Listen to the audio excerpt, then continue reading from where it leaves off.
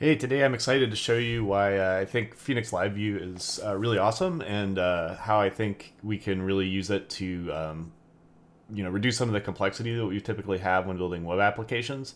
It's something I've been talking about a bunch in videos, but now I've been building my own app with it, and I've got it to a state where I think it's pretty exciting, and I can show you kind of what the benefits are, what the code actually looks like, and then kind of show you where I am and like what I think the next steps are to keep things simple. So, if you do any kind of web development, or if you do JavaScript or like React especially, I think this will be of interest to you.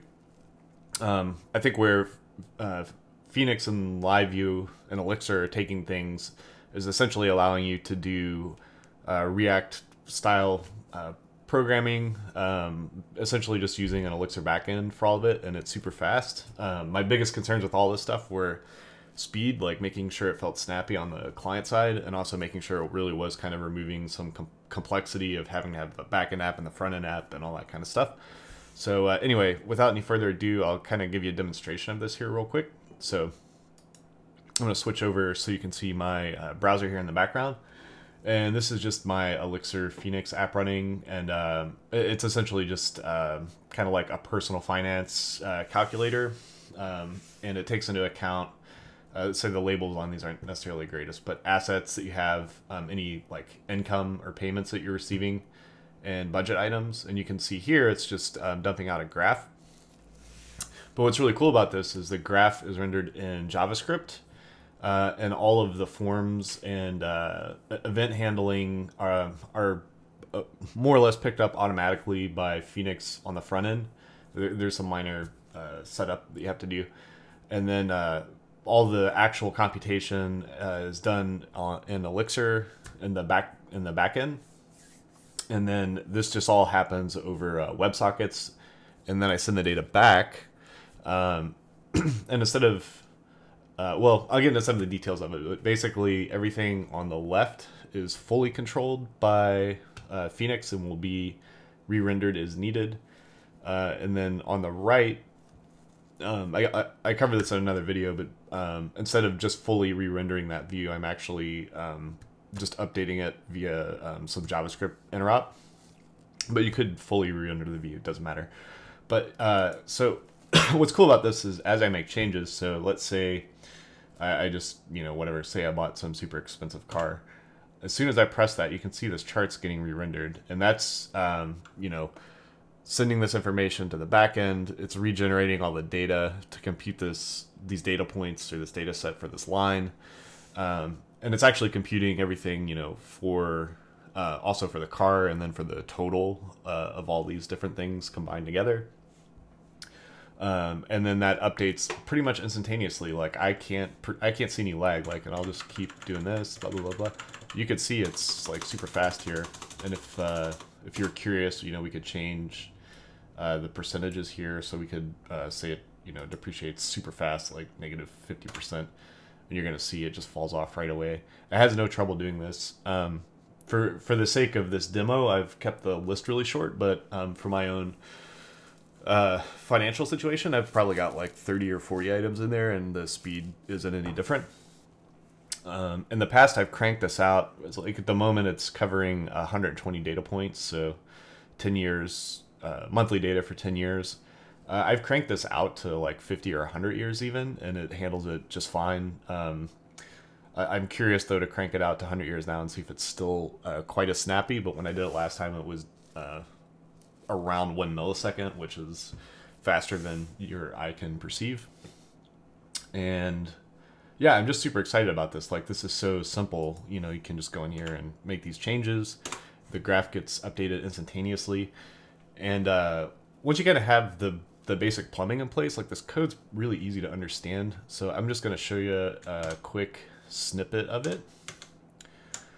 So this is this file here represents this view. It's the live view of the chart. And as we go through it, you'll see it's there's like a lot of repeated stuff in here. So one of the reasons I'm making this video now is because I want to show you what a live view looks like. And I'll talk about like how to evolve this to make it simpler.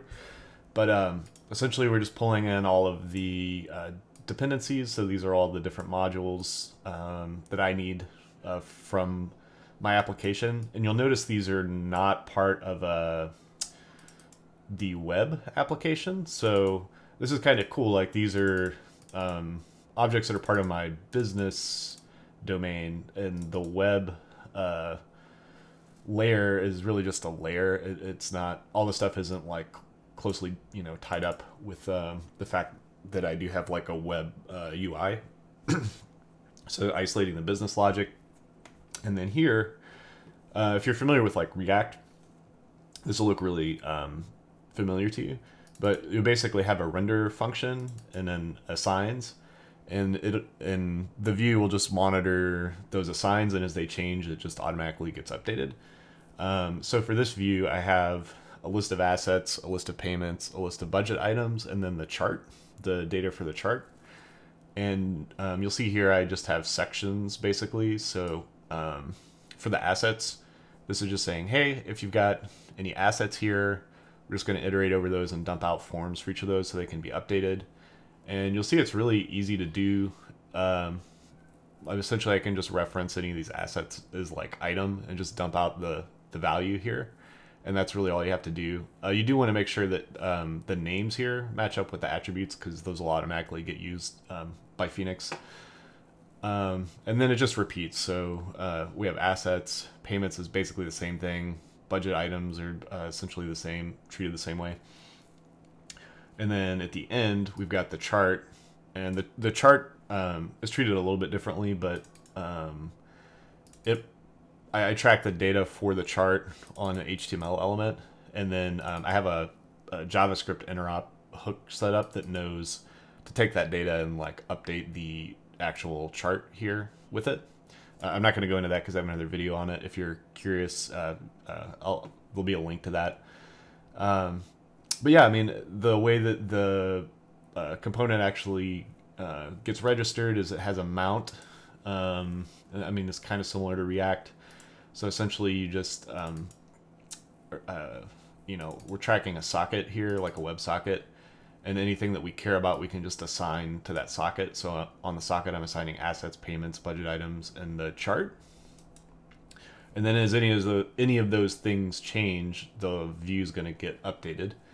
And then if we go up here, you'll see when there's this Phoenix specific HTML attribute on the form. And so whenever there's a change, so like key press or blur or whatever, it's going to call out to this event. It's going to, make an event called update budget item. And then on the back end, that's just going to get picked up. Let's just go down to where that one is. It's going to get picked up by handle event, but all of these are more or less handled the same way. So in the Elixir side, or the Phoenix side, we're going to look for this event, update budget item. We can send in whatever we want to send in. So I'm sending in the item, and then we'll get the socket as well. And then basically, this works just like a reducer would work in React or any other tool. So you essentially get a new version, generate a new version of the socket, and then return that. So that's all the work here is just basically making a new budget item based on the update, replacing it in the list of budget items, regenerating the chart, and then sticking all that stuff back on the socket. And this is all it takes to for this view to know both to update the list on the left and to also update the chart. But one thing you are probably seeing in here is like there's a bunch of repetition. So I'm basically doing the same thing over and over for budget item, asset, and payments. So that kind of leads into like where I'm going to take this. So I wanted to show this as like a simple live view to start out with, but the direction all this stuff is heading and where I'm going to take this is actually doing a component setup that'd be more familiar to like what you would see if you've done React, where you really break out things into like small components that either are stateful or not stateful. And that lets you do things like, instead of having this whole view care about like assets changing, I can have only the assets portion and only the chart care about those things changing. And then probably where I'll take it is, basically have like a list component for assets and then an individual component for an asset for like the form. And potentially, I don't know, there potentially may be some reuse across the different types of things. But yeah, I mean, it's just kind of cool to see that's the direction this stuff's going. You can see it looks, it's pretty easy to work with here. And it's actually very close, I think, to React. This is pretty React inspired. So yeah, that's kind of where I'm going to be taking things. I think this was a good breaking point. Hopefully, I'll be able to break out the live components here relatively quickly and kind of show what those look like.